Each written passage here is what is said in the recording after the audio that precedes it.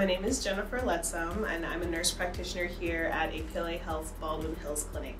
We provide primary care services and general health services to folks from birth to death, and we do things like order labs, interpret labs for patients, and prescribe medicines.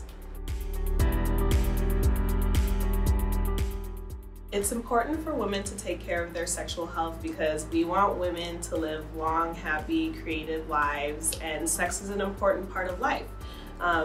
Ignoring sexual health can lead to things like infertility, chronic pain in sexual and reproductive organs, and also late detection of breast cancer and cervical cancers. APLA Health launched a Women's Health Initiative, which is a program that addresses the health and wellness of women. And women is inclusive of gay and bisexual women, cis and transgender folks, and it encompasses activities, workshops that address spiritual health, mental health, dental health, physical health, and financial health.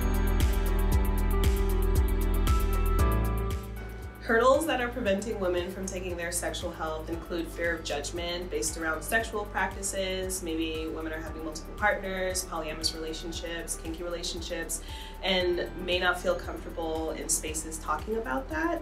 And sometimes based on bad experiences when they have talked about that.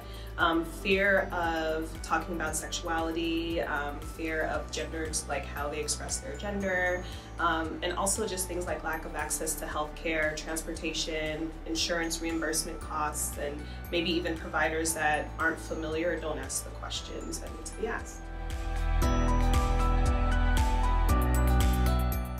Important resources for women who are interested in staying on top of their sexual health. I'm thinking offline, APLA Health. We have 3 centers in Long Beach, Olympic, and here in Baldwin Hills.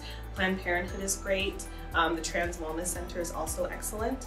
Online, places like the American Association of Sexual Health, the American College of Gynecology, Planned Parenthood has a great website, and Fenway Health has great resources on women's and sexual health.